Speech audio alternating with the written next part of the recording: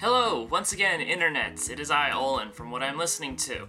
Yesterday was Record Store Day. A glorious day. A day where we can all go to the record store and buy so much music, and then the next day regret it a lot because we spent a lot of money. But then we hear the music we bought and we say, it was worth it. I'm here today to show you the stuff that I got at Record Store Day. It was a great time. Such a cool time. My girlfriend and I went to Amoeba in San Francisco, and it was mental, just packed with people. I had to work at 3, so unfortunately I couldn't stay longer, but that might have been for the best because I probably would have spent way more money than I need to. So, without further ado, let's dive into the bag of goodies. First thing on the list, The Replacements. This is their first album. Sorry Ma, forgot to take out the trash. I love The Replacements to death. They are such a great band.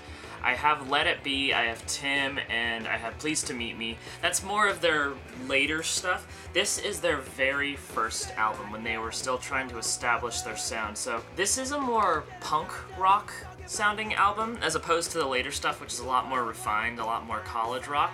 But I got this because my English teacher is a huge fan of these guys, and he said you should absolutely listen to the first album. So I picked this up. This was one that I've been meaning to get, but it's super expensive. It's $12.99, but I thought it was worth it. It has 31 songs on here, so I've been listening to this one like crazy, and I really enjoy it.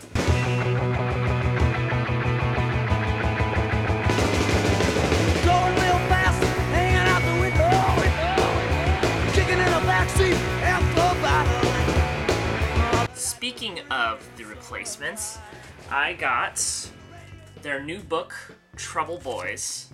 This is actually an interesting edition of the book. So the book just came out a couple weeks ago, and because of that, it's really expensive. In fact, a new edition at Amoeba was, I think, $27.99, so that would probably make it like $30 plus tax. This was $4.99, and when I saw this, I thought that is way too good to be true. I mean, and it's paperback. The other edition was hard copy, and this is used. So I was like, there's no way it could be $4.99. So I picked it up. I was like, okay, I really want to read this book.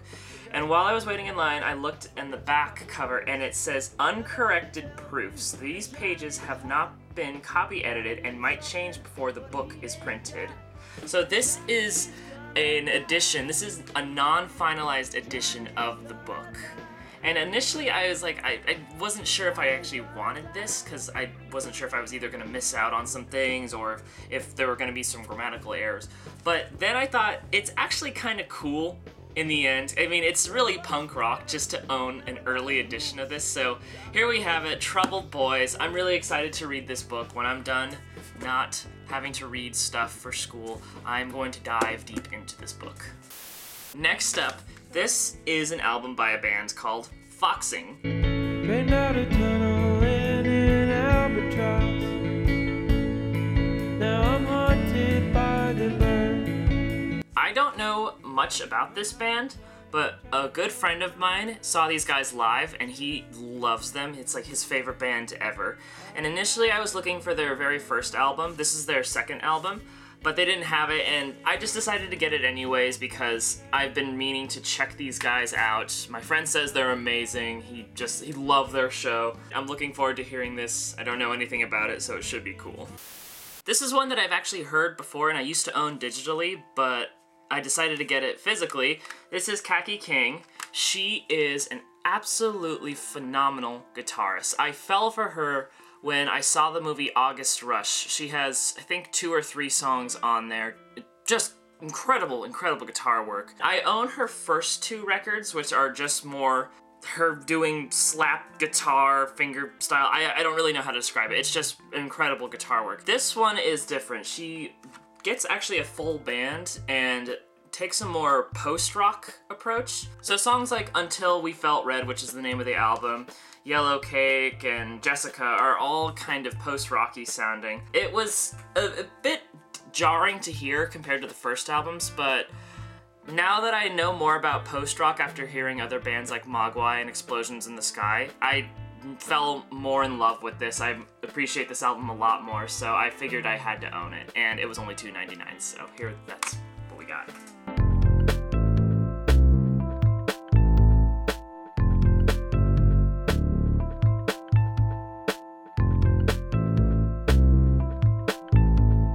This next one was a bit of an impulse buy.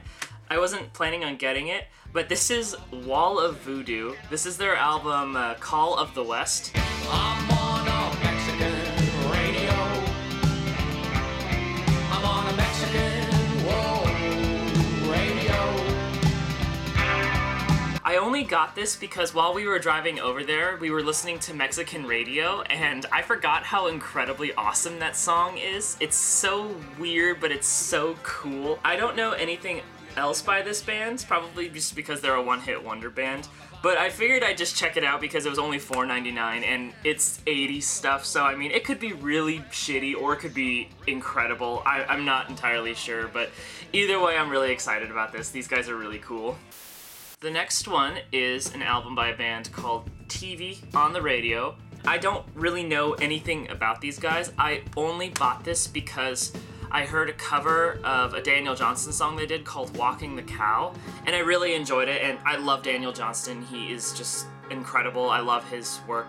And these guys did a really good job with Walking the Cow, so I decided I really wanted to look deeper into these guys, and I found this album. It was only $2.99, Return to Cookie Mountain. I liked that title. It just looked cool. I mean, the cover's cool, the title's cool. They just seem like really cool guys. So I'm looking forward to hearing what they have to offer on this one.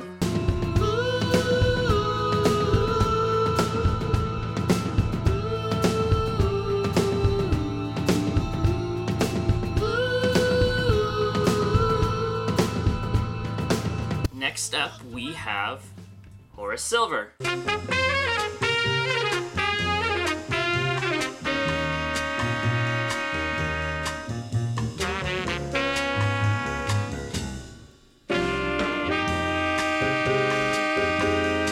I got this because I don't know too much about him. I've only heard maybe like 1 or 2 songs by him. I decided to get a best of. This is a volume 2. I was kind of hoping they had like a volume 1 edition too, because I would have gotten both of them, but it should be pretty cool. Horace Silver is amazing, so here we have it. Good jazz music. So after leaving Amoeba, they handed me off this bonus bag full of really cool stuff.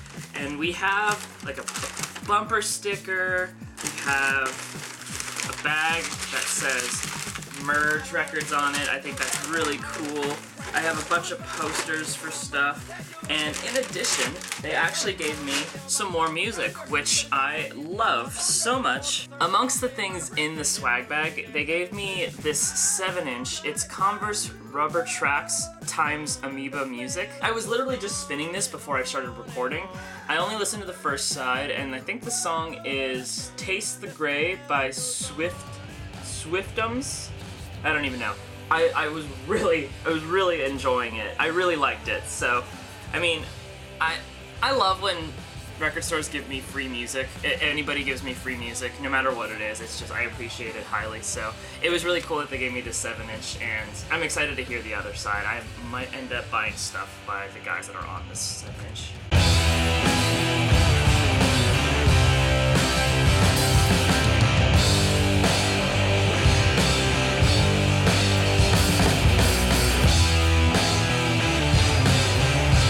Speaking of compilations, Amoeba also gave me all of these compilations.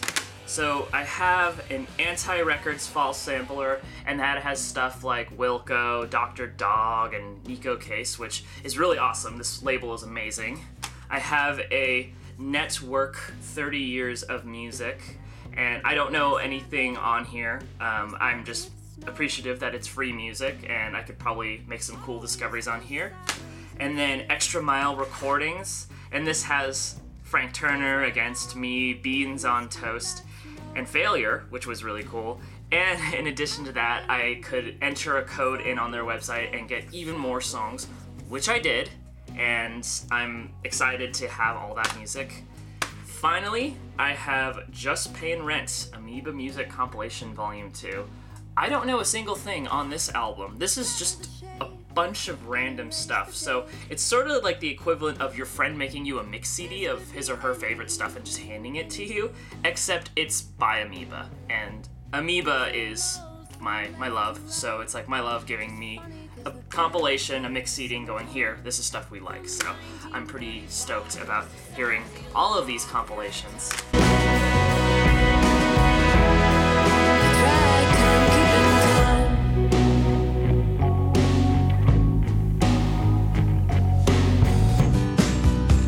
I'm in a storm that I can't shake away.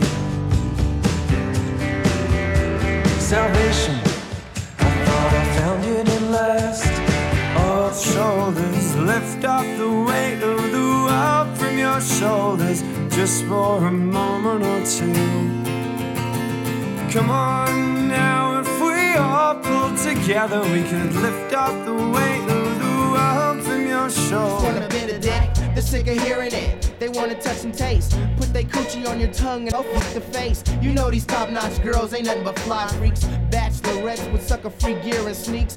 Okay, that does it for me. Thank you, Internet, for watching, and I really hope that you all had a wonderful record store day and you bought copious amounts of stuff. And with that being said, I will see you next time.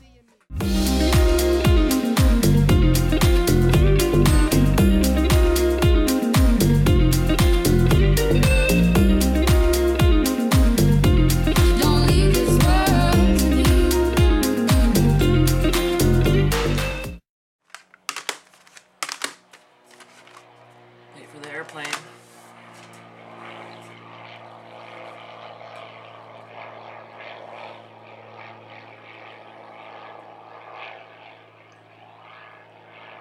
Wait for it. Wait for it.